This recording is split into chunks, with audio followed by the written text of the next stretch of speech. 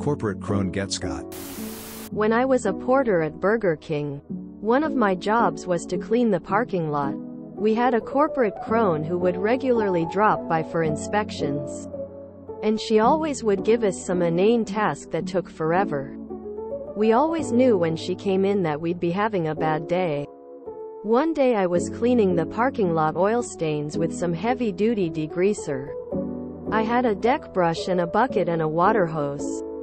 Here comes corporate crone in her fancy Lexus. She demanded I wash her car. I told her that I had degreaser, not soap in the bucket. This was strong stuff. Like eat your skin up if you don't wear gloves strong. She insisted that she was corporate, and I needed to do as she said or else she could fire me on the spot. She actually called me lazy after I'd been out there for hours scrubbing oil spots. Well, alrighty then, Mrs. Crone. You're the boss. I gave her car a really thorough scrubbing with that degreaser, leaving no spot untouched. I saw a couple small bubbles forming in the paint. I barely rinsed it, just enough to get the suds off. Then she drove off into the sunset. The next time she came in, her paint was flaking off so bad there were huge bare patches. I had tried to warn her, but hey, she is the boss after all. I don't think she ever figured out it was the car wash that did it. She tried to trade it in, but nobody would take it. She sold it at a huge loss. Corporate headquarters was actually right down the street from the one I worked at. I saw that splotchy Lexus every day on my way home until she finally sold it. Always gave me a chuckle. Must have been a real shining star if she couldn't draw a straight line between 2 points and figure it out. How the hell can they demand you to wash their car? Worthless trash.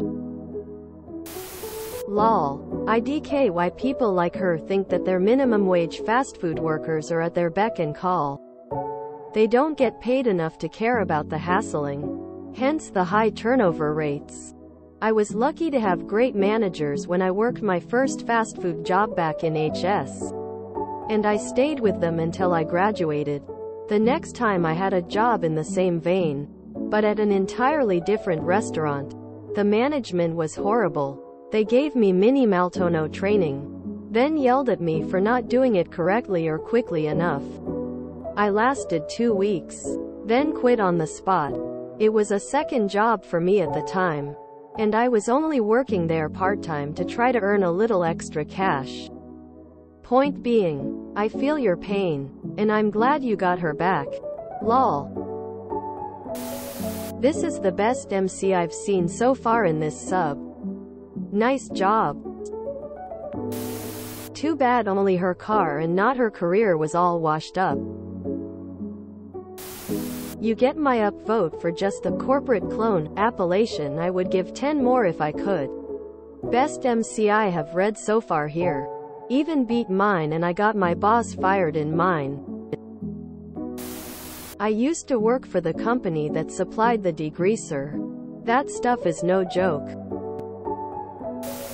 Reminds me of a joke. Old Mr. Johnson had retired with plenty of money, a determination to never do any of his own chores ever again, a fancy sports car, and a demanding attitude. Whenever he had a job he needed done around the house, he'd yell out to some passing kid, "Hey, kid, I've got a job for you." He was brusque and a bit short-tempered, but he paid enough that he never had a shortage of willing workers. One day, he decided that the paint on his back porch was getting faded and was due to be redone. So, after putting in an order to have the paint delivered, he sat out front until a kid came by, and he called out, "Hey, kid, I've got a job for you." He pointed toward his house. "I've got a porch back there that needs painting. You up for some hard work?" Quote. The kid, anticipating a healthy payout, said, "Sure, Mr. Johnson. I'll do it." He headed around back of the house, then came right back. Are you sure this is the color you want?" he asked, holding one of the gallons of pea green paint that Mr. Johnson had ordered. I wouldn't have picked it if I didn't want it, Mr. Johnson snapped. Now get to painting my porch. I'm not paying you to criticize my color choices. You're the boss, said the kid, and went back around, then returned a moment later, biting his lower lip. Just, you're sure? Quote, get to it, demanded Mr. Johnson, and the kid shrugged and went to work. A few hours later, the kid came back, clothes speckled with pea green paint. Mr. Johnson, satisfied, handed him his pay, but as the kid was leaving, he stopped and said, I'm not criticizing your color choices, Mr. Johnson, but I think you ought to know. That's a Ferrari, not a Porsche. Burger King corporate also can't make decisions at that level for a franchisee. Have it your way, lady. Sounds BK appropriate. I am pleased you did not do the grit in the dust cap to slowly deflate the tires trick. Excuse me, ma'am. I'm having trouble finding that in my job description or duty list. Can you help me find it? I call creative writing. 1. Corporate lady was too straightforward with the I'm corporate, do what I say. People in this situation usually have some interesting justification that MCERs love to share. This person is just the personification of the evil boss too. How does Op know the details about her selling her car? Finally, the paint job matched her soul.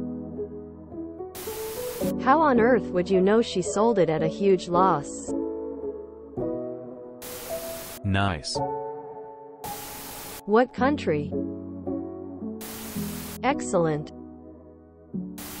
Lol. Sometimes you get what you asked for, eh? Nicely done, Op. Not only malicious compliance but a little petty revenge mixed in as well. If you enjoyed this video, please check out our playlists full of similar content. Epicaricast is like doom scrolling for your ears. Please like, share, and subscribe.